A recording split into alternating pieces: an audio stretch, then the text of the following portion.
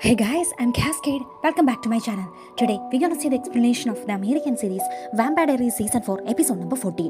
On recap, സൈറസിന്റെ ടോമിന്റെ അടുത്തേക്ക് ക്യോർ അന്വേഷിച്ച് Shane mystic ഫോൾസിലെ vampire ടീമിനെല്ലാം കൊണ്ടുപോകുന്നു. ആൻഡ് അവിടെ വെച്ച് പ്രൊഫസർ ഷെയ്നിന്റെ ഡീഡ്സിൽ ഡെയ്മന് നല്ല സംശയം തോന്നുന്നു. പ്രൊഫസർ ഷെയ്ൻ ആരെയോ പറഞ്ഞുവിട്ട് പ്രീ പ്ലാൻഡ് ആയിട്ട് ജേർമിയെ കിഡ്നാപ്പ് ചെയ്യുന്നു. ആൻഡ് ജേർമിയുടെ പുറകെ ജേർമിയെ അന്വേഷിച്ച് ലൊക്കേറ്റർ സ്പെല്ല് വഴി ബാണിയും പ്രൊഫസർ ഷെയ്ൻ്റെ അടുത്തേക്ക് എത്തുന്നു. ഈ സമയം ഡെയ്മനെ ഒരു ഹണ്ടർ ഉപദ്രവിക്കുന്നു ആൻഡ് അവനെയും കിഡ്നാപ്പ് ചെയ്യുന്നു. എലീനയും റബേക്കയും സ്റ്റെഫനും കൂടി ആ ഫോറസ്റ്റിനുള്ളിൽ ബാണിയെയും ജേർമിയെയും ഡെയ്മനെയും അന്വേഷിച്ച് നടക്കുന്നു. So without further due let's start the episode number 14 of vampire diaries season 4. First സീനിൽ നമുക്ക് ഡെയ്മനെ കാണാം.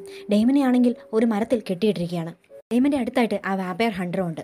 ആസ് എ വ്യൂവേഴ്സ് നമുക്ക് മനസ്സിലാകുന്നു ആ വാമ്പയർ ഹണ്ടറിൻ്റെ ബോഡിയിൽ ജേർമിയുടെ ബോഡിയിലെ പോലത്തെ ടാറ്റു ഉണ്ട്. ദാറ്റ് മീൻസ് ആ 5 ഹണ്ടേഴ്സിൽ ഒരാളാണ് ഈ വാമ്പയർ ഹണ്ടറും. ദ ബ്രദർഹുഡ് ഓഫ് 5 ഒരു ഹണ്ടറാണ് ഇയാൾ. അയാൾ ഇടയ്ക്കിടയ്ക്ക് ഡെയ്മൻ്റെ അടുത്ത് വന്ന് ഡെയ്മനെ ടോർച്ചർ ചെയ്യുന്നുണ്ട്. ഡെയ്മൻ ഓരോന്നൊക്കെ പറഞ്ഞ് നിന്നെപ്പറ്റി ഞാൻ ഒരുപാട് കേട്ടിട്ടുണ്ടോ ഡെയ്മൻ, നീയും നിൻ്റെ ബ്രദറും വാമ്പയേഴ്സാണ്. ആൻഡ് നിൻ്റെ ഗേൾ ഫ്രണ്ട് എലീന ഗിൽബർട്ട് അവളും ഇപ്പോൾ ഒരു വാമ്പയറാണ്. ആൻഡ് എലീന ഗിൽബർട്ടിൻ്റെ ബ്രദർ ജേർമി ഒരു വാമ്പയർ ഹണ്ടറാണ്. ആൻഡ് ജേർമിയുടെ ബോഡിയിലുണ്ടായിരുന്ന ആ ഹണ്ടർ സ്റ്റാറ്റു വലുതാക്കാൻ വേണ്ടി നീ അവനെ ട്രെയിൻ ചെയ്തുകൊണ്ടിരിക്കുകയായിരുന്നു. ആൻഡ് ഫൈനലി ഡെയ്മൺ, നീ എന്നോട് പറയണം, എങ്ങനെയാണ് നീ ജേർമിയുടെ ബോഡിയിലുണ്ടായിരുന്ന ആ ടാറ്റു വലുതാക്കിയതെന്ന്, എങ്ങനെയാണ് ആ ടാറ്റു വളർന്നതെന്ന്. ഡെയ്മൺ ഇത് കേട്ടിട്ട് പറയുന്നു, എനിക്കതിനെപ്പറ്റി ഒന്നും അറിയില്ല. ആൻഡ് ഈ ടാറ്റു ഒക്കെ എന്താണ്, ഞാൻ ഈ കേസിലൊന്നും ഇൻവോൾവ് അല്ല, എനിക്ക് ജേർമിയെ പരിചയമുണ്ടെന്ന് മാത്രമേ ഉള്ളൂ. ഈ സമയം ഹണ്ടർ പറയുന്നു, നീ ആൾക്കാരെ ടോർച്ചർ ചെയ്യാൻ എടുക്കണമെന്ന് നീ കേട്ടിട്ടുണ്ട്, ബട്ട് നിനക്കറിയില്ല ഞാൻ എങ്ങനെയാണ് വാമ്പയേഴ്സിനെ ടോർച്ചർ ചെയ്യുന്നതെന്ന്. കുറച്ച് ദിവസങ്ങൾക്ക് മുമ്പ് എൻ്റെ ബോഡിയിലുണ്ടായിരുന്ന ആ ഹണ്ടർമാർക്ക് തനിയെ അതിൻ്റെ ഫുൾ സൈസിലേക്ക് ഗ്രോണപ്പായി. ആൻഡ് അതിൻ്റെ റീസൺ എന്താണെന്ന് എനിക്കറിയില്ല. ആ മാർക്ക് വലുതാക്കാൻ വേണ്ടി ഞാൻ വർഷങ്ങളോളം വാമ്പയേഴ്സിനെ തേടിപ്പിടിച്ച് കൊല്ലുകയായിരുന്നു. ബട്ട് ഒറ്റ ദിവസം കൊണ്ടാണ് ആ ടാറ്റു വലുതായി എൻ്റെ ബോഡി മുഴുവൻ കവർ ചെയ്തത്. ആൻഡ് അതിനെപ്പറ്റി നിനക്ക് എന്തായാലും എന്തെങ്കിലുമൊക്കെ അറിയായിരിക്കും, അതുകൊണ്ട് നീ പറഞ്ഞേ പറ്റുള്ളൂ. ഇത്രയും പറഞ്ഞിട്ട് ആ വാമ്പയർ ഹണ്ടർ ഡെയ്മനെ ടോർച്ചർ ചെയ്യാൻ തുടങ്ങുന്നു. നെക്സ്റ്റ് സീനിൽ നമുക്ക് എലീനയും റബേക്കയും സ്റ്റെഫനെയും കാണാം. ഈ സമയം എലീനയ്ക്ക് കരോളിൻ്റെ കോൾ വരുന്നു. ഈ സമയം എലീന കരോളിനോട് പറയുന്നു, ഇവിടെ ആ കൂടെ പ്രശ്നമായിട്ടിരിക്കുക, പ്രൊഫസർ ഷെയ്ൻ ആണെങ്കിൽ ബാണിയെയും ജേർമിയെയും കിഡ്നാപ്പ് ചെയ്തിരിക്കുകയാണ്. ഇവിടെ ഭയങ്കര ടെൻഷനായിട്ടിരിക്കുകയാണ് കരോളൈൻ ഈ സമയം ചോദിക്കുന്നു, ഡെയ്മൻ എവിടെയാണ്? ഈ സമയം എലീന പറയുന്നു, ഡെയ്മൻ എവിടെ പോയെന്ന് അറിയില്ല, രാവിലെ മുതലേ അവനെ ആരും കണ്ടിട്ടില്ല, ചിലപ്പോൾ അവനെയും ആരെങ്കിലും കിഡ്നാപ്പ് ചെയ്ത് കാണും.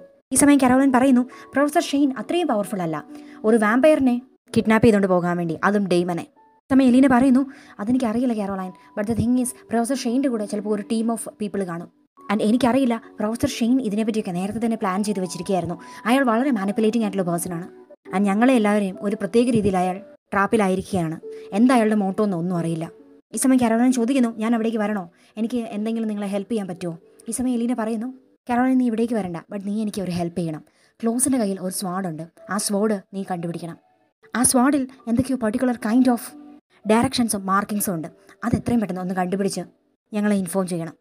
ഈ സമയം കരോളൈൻ പറയുന്നു, പക്ക, ഞാനത് ക്ലോസിനോട് ചോദിച്ച് അല്ലെങ്കിൽ എങ്ങനെയല്ല ഞാൻ ആ സ്വാഡ് എടുത്ത് അത് ട്രാൻസ്ലേറ്റ് ചെയ്തിട്ട് എനിക്ക് പറഞ്ഞു തരാം. കരോളൈൻ അപ്പം തന്നെ സ്വാഡ് തപ്പാൻ വേണ്ടി പോകുന്നു. ഈ സമയം റബേക്ക സ്റ്റെഫനോട് പറയുന്നു, ക്ലോസ് ഒരിക്കലും ആ സ്വാഡ് ആർക്കും കൊടുക്കാൻ പോകുന്നില്ല, ബിക്കോസ് അവനറിയാം ആ ക്യൂറ് കിട്ടുകയാണെങ്കിൽ ആരെങ്കിലും ആ ക്യൂറ് കൊടുത്ത് അവനെ ആദ്യം ഹ്യൂമൻ ആക്കാൻ നോക്കുമെന്ന്. ക്ലോസിന് ഹ്യൂമൻ ആകാൻ ഒരാഗ്രഹവും ഇല്ല, അതുകൊണ്ട് ആ ക്യൂറ് കിട്ടണമെന്നോ ആ പ്ലേസ് കണ്ടുപിടിക്കണമെന്നോ ഒന്നും ക്ലോസിന് കാണില്ല. അവനത് ആർക്കും കൊടുക്കാൻ പോകുന്നില്ല, അവൻ ആരുടെ കയ്യിലും അത് കൊടുക്കുകയില്ല. ഇൻഫാക്ട് കാരോളിൻ്റെ കയ്യിൽ പോലും കൊടുക്കണ്ട, നിങ്ങളത് പ്രതീക്ഷിച്ച് ഇവിടെ നിൽക്കുകയും വേണ്ട. ഇതെല്ലാം കേട്ട് എലീനയും സ്റ്റെഫനും ടെൻസ്ഡ് ആകുന്നു. നെക്സ്റ്റ് സീനിൽ നമുക്ക് ഷെയ്നെ കാണാം. പ്രൊഫസർ ഷെയ്ൻ ജേർമിയെയും ബാണിയെയും കൊണ്ട് ആ കേവിൻ്റെ ഫ്രണ്ടിലേക്ക് എത്തിക്കഴിഞ്ഞു. ഇതേ സമയം പ്രൊഫസർ ഷെയ്ൻ്റെ കൂടെ ജേർമിയെയും കൊണ്ട് വന്നിരുന്ന ആ വിച്ച് പ്രൊഫസർ ഷെയ്നോട് പറയുന്നു, ഇവിടം വരെ ഷെയ്ൻ നമ്മുടെ ഡീലുണ്ടായിരുന്നുള്ളൂ, നീ എന്താണോ എൻ്റെ അടുത്ത് ഓഫർ ചെയ്തിരുന്ന ആ ഒരു കാര്യം അത് നീ എനിക്ക് ഇപ്പം തരണം. അങ്ങനെയാണെങ്കിൽ നമ്മുടെ ഡീൽ ഇവിടെ അവസാനിക്കും, ഞാൻ ഇവിടുന്ന് തിരിച്ചു പോകും. ഇനി നിൻ്റെ കൂടെ ഈ കേവിനുള്ളിലേക്ക് ഞാൻ വരില്ല. ആസ് എ വിച്ച് യൂണിവേഴ്സിനെ നശിപ്പിക്കാൻ പറ്റുന്നൊരു കാര്യമാണ് നീ ചെയ്യാൻ പോകുന്നത്, അതിന് ഞാൻ നിന്നെ ഹെൽപ്പ് ചെയ്യില്ല. ഈ സമയം പ്രൊഫസർ ഷെയ്ൻ ആ വിച്ചിനോട് ചോദിക്കുന്നു, ഓ കമോൺ, നിങ്ങൾ എന്താ പറയുന്നത്, നിങ്ങൾക്ക് ആഗ്രഹമില്ലേ ഇത്രയും ഡേഞ്ചറസ് ആയിട്ടുള്ള സൈലസ് ആ ടോംബിൽ നിന്ന് ഉണരുന്നത്, അവൻ വെളിയിലേക്ക് വരുന്നത് കാണണം എന്ന്? ഇത് ഈ വേൾഡിൽ വെച്ച് തന്നെ ഏറ്റവും ഓൾഡ് ആൻഡ് യുണീക്ക് ആയിട്ടുള്ള ഒരു ഇമ്മോർട്ടൽ സ്പീഷീസ് ആണ്, അതിനെ കാണാൻ നീ നിൽക്കില്ലേ ഇവിടെ? ഈ സമയം വിച്ച് പറയുന്നു, എനിക്കിതിലൊന്നും യാതൊരു ഇൻട്രസ്റ്റും ഇല്ല, നീ പറഞ്ഞ സാധനം എനിക്ക് താ, ഞാൻ ഇവിടുന്ന് പോവാം. ഈ സമയം പ്രൊഫസർ ഷെയ്ൻ അയാളുടെ കയ്യിലുണ്ടായിരുന്ന ടോം സ്റ്റോൺ എടുത്ത് ആ വിച്ചിന് കൊടുക്കുന്നു. വിച്ച് ആ സ്റ്റോൺ വാങ്ങിച്ചിട്ട് പ്രൊഫസർ ഷെയ്നോട് പറയുന്നു, നിന്റെ ആത്മാവിന് വേണ്ടി ഞാൻ പ്രാർത്ഥിക്കാം. ഇത്രയും പറഞ്ഞിട്ട് ആ വിച്ച് അവിടെ നിന്ന് പോകുന്നു. ആ വിച്ചിനെ കണ്ടാൽ തോന്നും ഏകദേശം പ്രൊഫസർ ഷെയ്ൻ മരിക്കുമെന്ന് അയാൾക്ക് ഉറപ്പാണ്.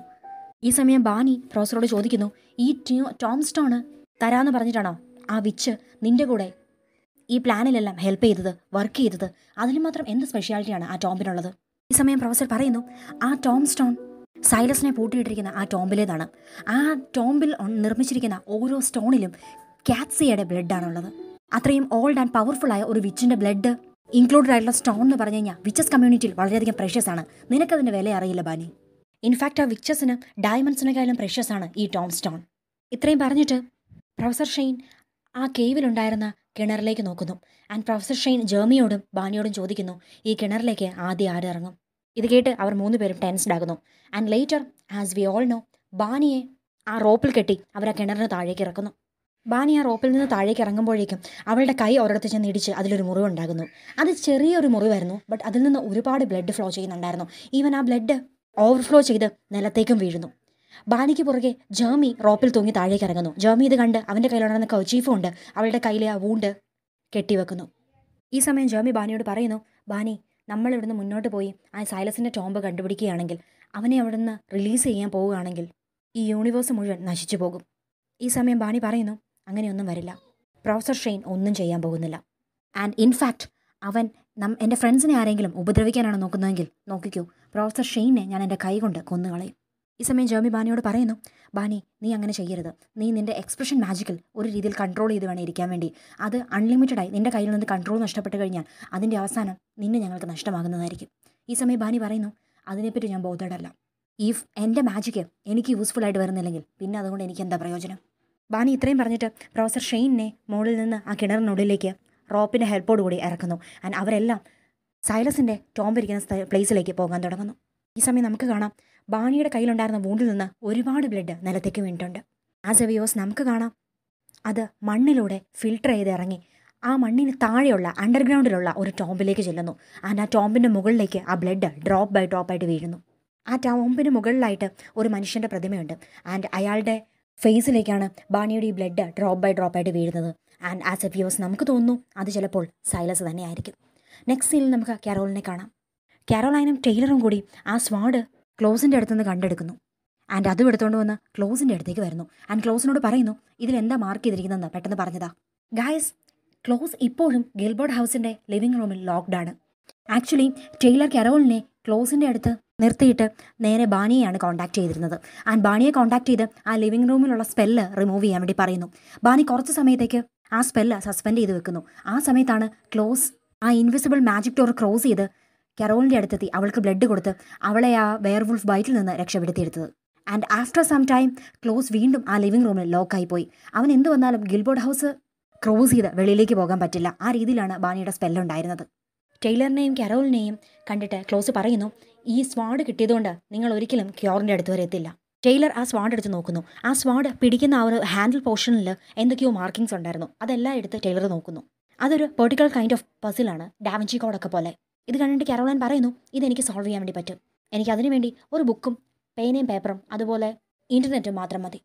അതുപോരാത്തതിന് എലീന ജെർമിയുടെ ബോഡിയിലുണ്ടായിരുന്ന എല്ലാ ടാറ്റൂസിൻ്റെയും ഫോട്ടോ എനിക്ക് അയച്ചു തന്നിട്ടുണ്ട്. സോ അതിലൂടെ എനിക്ക് ഈ പസിൽ എന്താണെന്ന് സോൾവ് ചെയ്യാൻ പറ്റും. ക്ലോസ് ഈ സമയം പറയുന്നു, ചെല്ല്.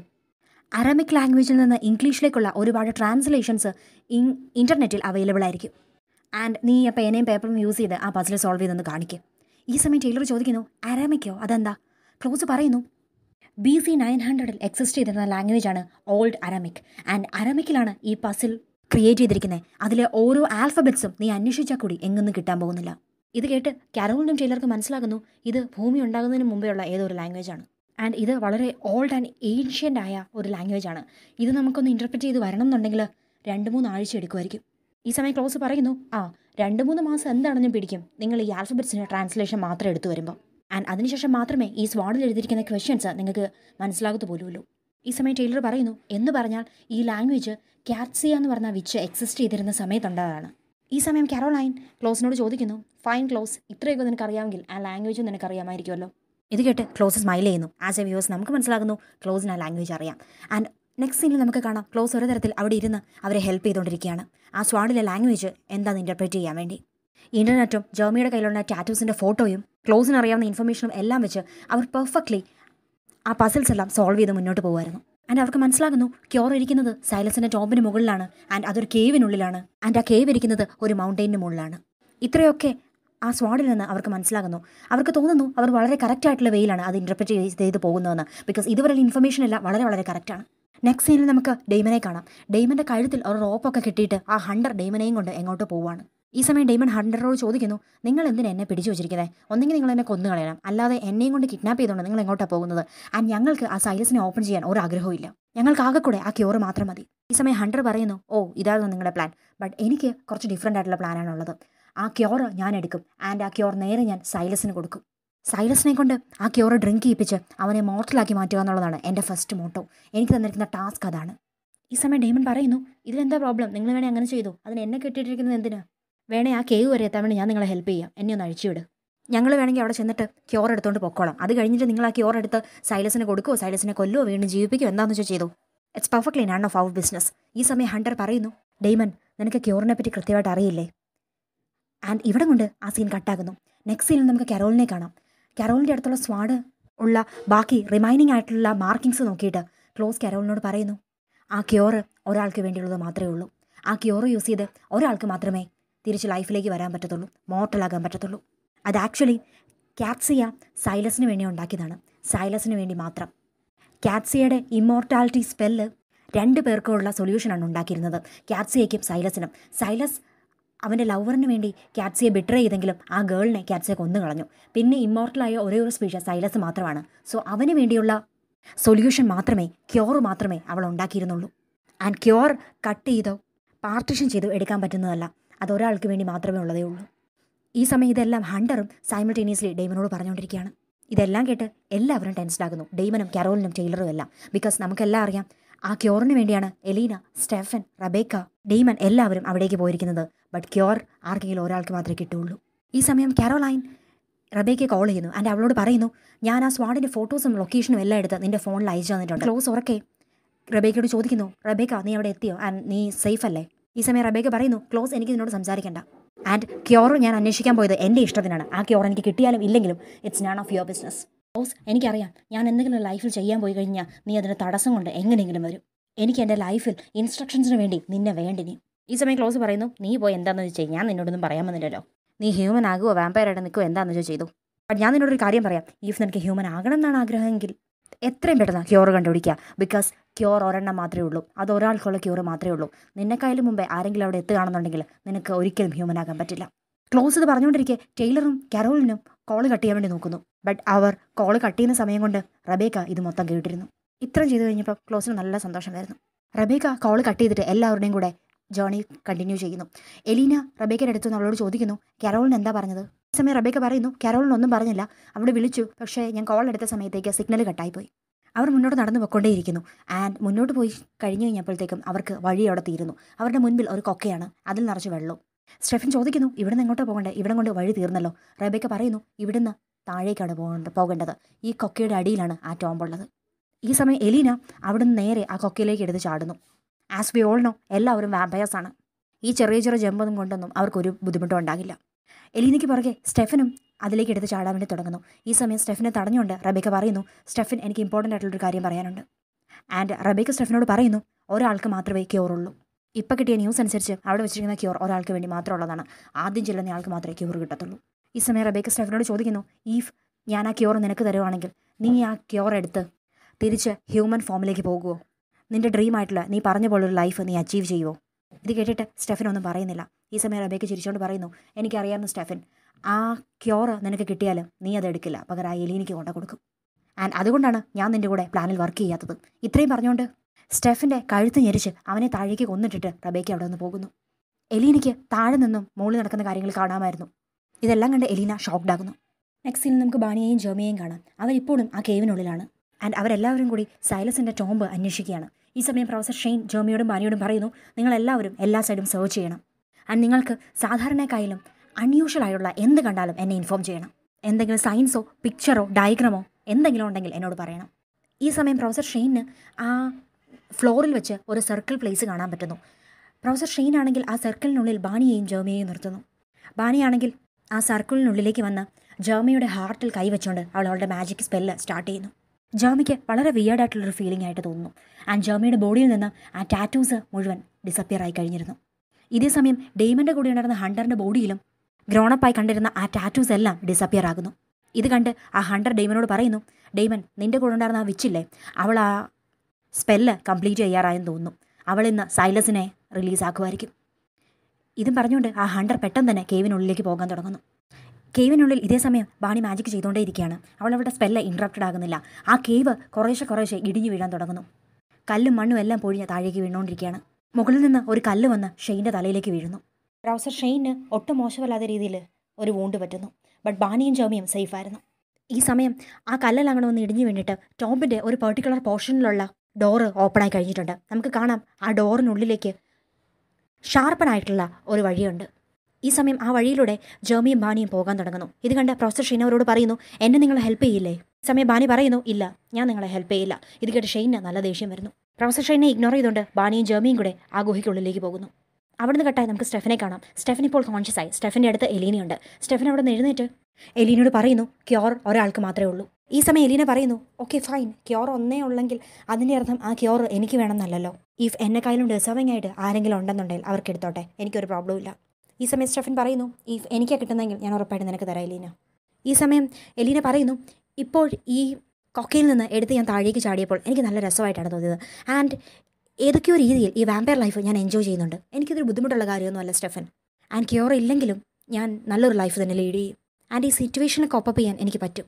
നെക്സ്റ്റ് സീനിൽ നമുക്ക് ഡെയ്മനെയും ആ ഹണ്ടറിനെയും കാണാം. ഹണ്ടർ ഇപ്പോൾ ഡെയ്മനെ കൊല്ലാൻ വേണ്ടി പോവാണ്. അയാളുടെ കയ്യിലൊരു ഗണ്ണുണ്ട്. അത് വെച്ച് ഡെയ്മനെ ഷൂട്ട് ചെയ്യാൻ പിടിച്ചിരിക്കുകയാണ്. ഈ സമയം ഡെയ്മൻ പറയുന്നു, എന്നെ എന്തിനാണ് നിങ്ങൾ കൊല്ലുന്നത്? എനിക്ക് ആ ക്യോർ വേണ്ടത് എൻ്റെ ഗേൾ ഫ്രണ്ടിന് വേണ്ടിയാണ്. ആൻഡ് അല്ലാതെ സൈലൻസിന് തുടർന്ന് വിടാനൊന്നും ഒരു പ്ലാനും ഉള്ളത് ഞാൻ എത്ര പ്രാവശ്യം നിങ്ങളോട് പറഞ്ഞിരുന്നു. ഈ സമയം വെളിയിൽ നിന്ന് റബേക്ക അവിടേക്ക് വരുന്നു.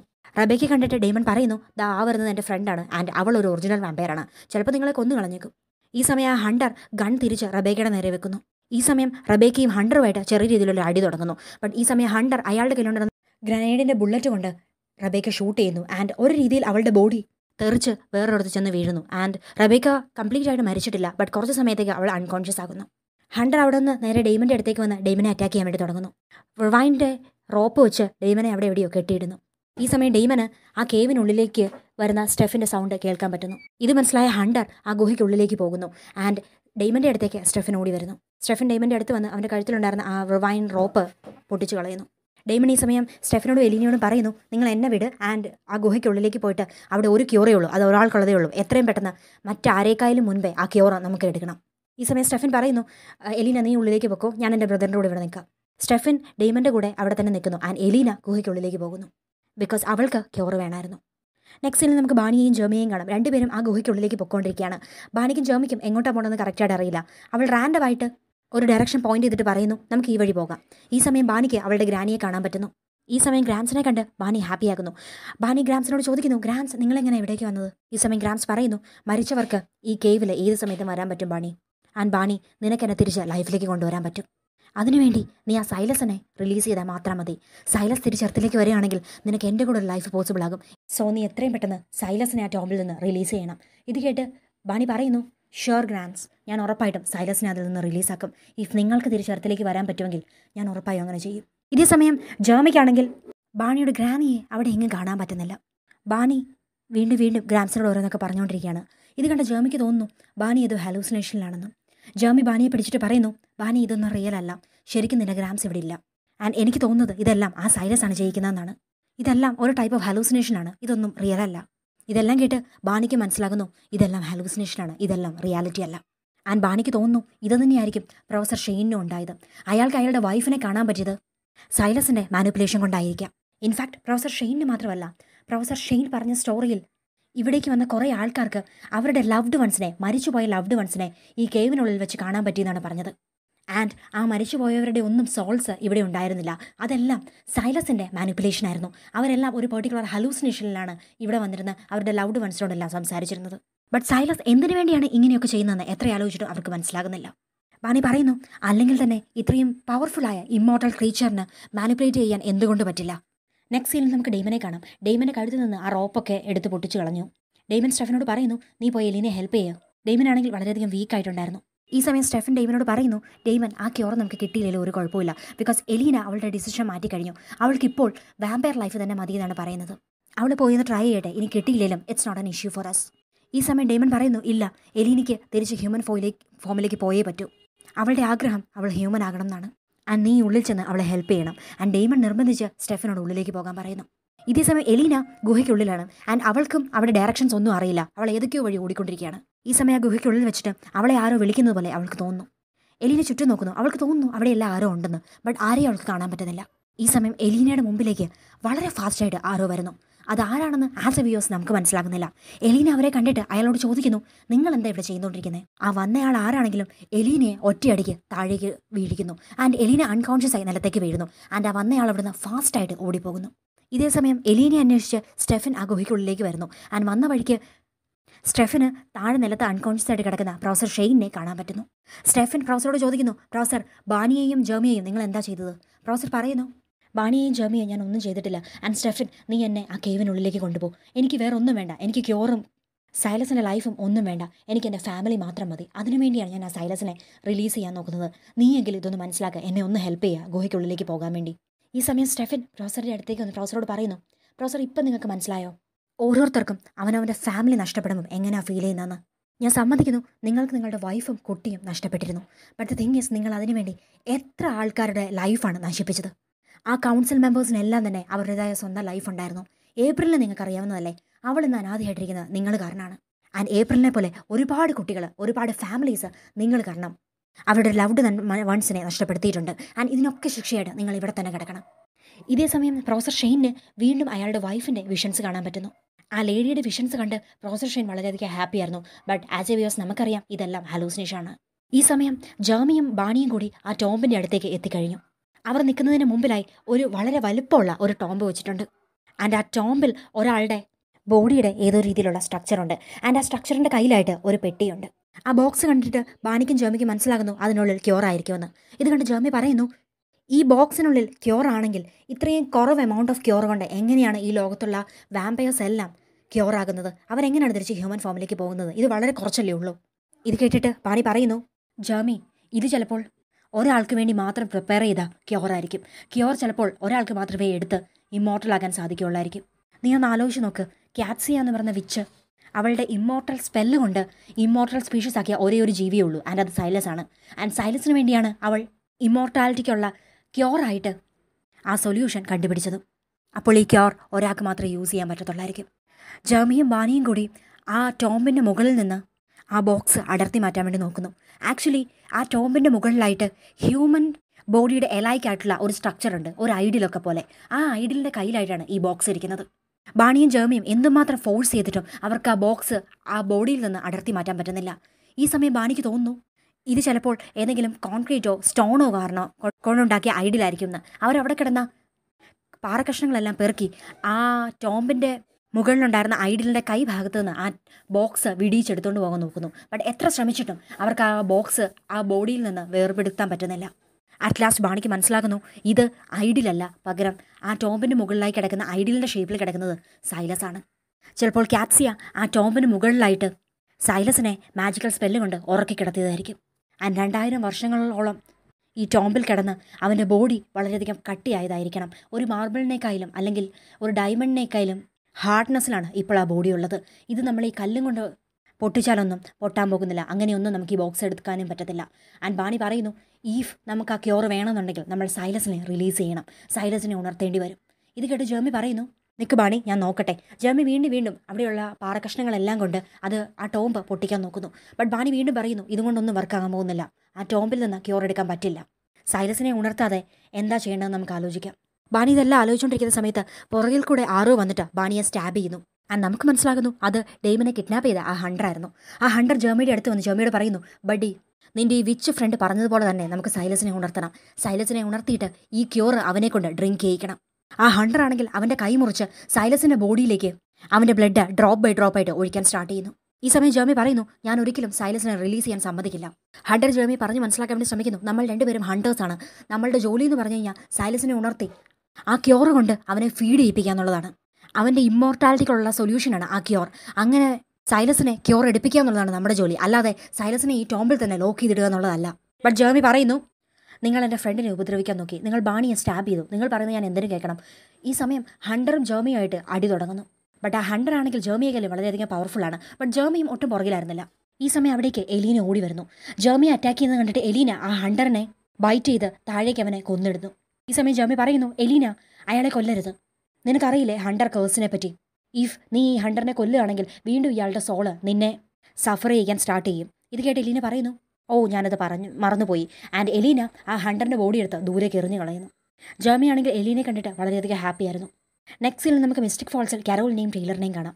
കരോളിൻ ടൈലറിനോട് പറയുന്നു, ടൈലർ നീ ഇവിടുന്ന് പോകരുത്. ടൈലർ പറയുന്നു, കരോളൈൻ ഇന്ന് ഫുൾ മൂണാണ്, ഇന്ന് വിച്ചസിൻ്റെ പവർ കുറയുന്ന ദിവസമാണ്. ഈ സമയം ഉറപ്പായിട്ടും ബാനിയുടെ സ്പെല്ല് ബ്രേക്ക് ആകും ആൻഡ് അതിനൊപ്പം ക്ലോസ് വെളിയിലേക്ക് ഇറങ്ങും. ഈഫ് ബാനിയുടെ സ്പെല്ല് ബ്രേക്കായി ക്ലോസ് വെളിയിലേക്ക് ഇറങ്ങുകയാണെങ്കിൽ അവൻ ആദ്യം പോകുന്നത് എന്നെ കൊല്ലാനായിരിക്കും. ആൻഡ് അതിനു മുമ്പ് എനിക്ക് ടൗണിൽ നിന്ന് രക്ഷപ്പെടണം. അവൻ വിചാരിക്കുന്നത് അവൻ്റെ ബ്രദറിനെ കൊന്നത് നമ്മളെല്ലാവരും കൂടിയാണെന്നാണ്. ആൻഡ് അവൻ്റെ ഹൈബ്രിഡ്സിനെയും കൊന്നതിൻ്റെ പേരിൽ അവൻ എന്നെ ഓൾറെഡി അന്വേഷിച്ച് നടക്കുകയായിരുന്നു.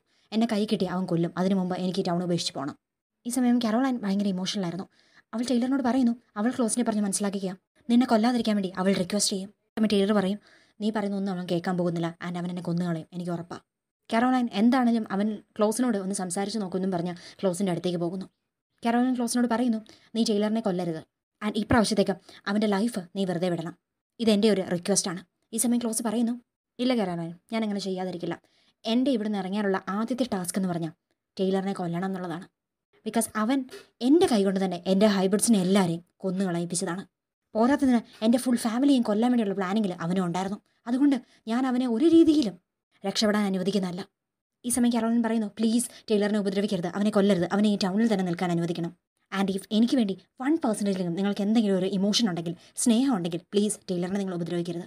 ഈ സമയം ക്ലോസ് കരോളിനോട് പറയുന്നു, കരോളിൻ നിനക്കൊരു കാര്യം അറിയാവോ, ക്യൂർ ആകെ കൂടെ ഒന്നേ ഉള്ളൂ ആൻഡ് നിനക്ക് ആ ക്യൂർ വേണമെന്ന് എന്താ ഇതുവരെ തോന്നാഞ്ഞേ? ഈ സമയം കരോളിനൊന്നും റിപ്ലൈ ചെയ്യുന്നില്ല. ഈ സമയം ക്ലോസ് പറയുന്നു, എനിക്കറിയാം നിനക്ക് ക്യൂർ വേണമെന്ന് ഒരാഗ്രഹമില്ലെന്ന്, നിനക്ക് തിരിച്ച് ആ ഹ്യൂമൻ ഫോമിലേക്ക് പോകാൻ ഒരാഗ്രഹമില്ല ആൻഡ് നിനക്ക് എന്നെയും വളരെ ഇഷ്ടമാണ്. ഈ വാമ്പയർ ലൈഫ് നിനക്ക് വളരെയധികം ഇഷ്ടമാണ്. നീ ഈ വാമ്പയർ ലൈഫ് വളരെയധികം എൻജോയ് ചെയ്യുന്നുണ്ട് ആൻഡ് നിനക്ക് ഈ വാമ്പയർ ലൈഫ് എന്തുമാത്രം ഇഷ്ടമാണോ അത്രയും തന്നെ എന്നെ ഇഷ്ടമാണ്. ഇത് കേട്ട് കരോളിൻ പറയുന്നു, നീ അങ്ങനെ വിശ്വസിക്കുന്നെങ്കിൽ വിശ്വസിച്ചു, ബട്ട് ദ തിങ് ഈസ് ടൈലറിനെ നീ വെറുതെ വിടണം. ഈ പോയിന്റിൽ ക്ലോസ് പറയുന്നു, ഓക്കെ ഫൈൻ കരോളൈൻ, നീ അവനോട് പോയി പറഞ്ഞേക്ക് ഞാൻ അവനെ വെറുതെ വിട്ടിട്ടുണ്ടെന്ന്. ആൻഡ് നീ ഓർക്കേണ്ട കാര്യം, നിൻ്റെ പേരിൽ മാത്രമാണ് ഞാൻ അവനെ വെറുതെ വിട്ടിരിക്കുന്നത്.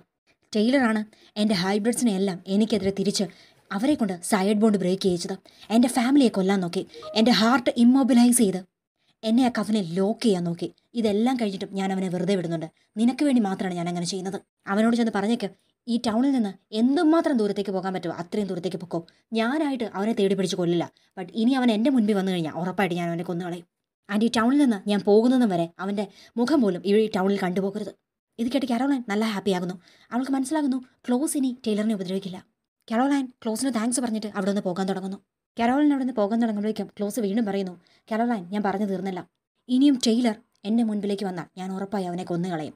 ആൻഡ് ദ തിങ് ഈസ്, അവനോട് എത്രയും പെട്ടെന്ന് ഈ ടൗണിൽ നിന്ന് പൊക്കോളാൻ പറ. അവൻ എവിടെയോ ഉള്ളതെന്ന് എനിക്ക് ചെറിയൊരു ഇൻഫർമേഷനെങ്കിലും കിട്ടിക്കഴിഞ്ഞ് കഴിഞ്ഞാൽ അവനെ ഞാൻ കൊന്നുകളയും. അവൻ എൻ്റെ അടുത്തേക്ക് ഇനി ഒരിക്കലും വരരുത്, എൻ്റെ ലൈഫിൽ ഒരിക്കലും ഇൻ്റർഫെയർ ചെയ്യാൻ നോക്കരുത്.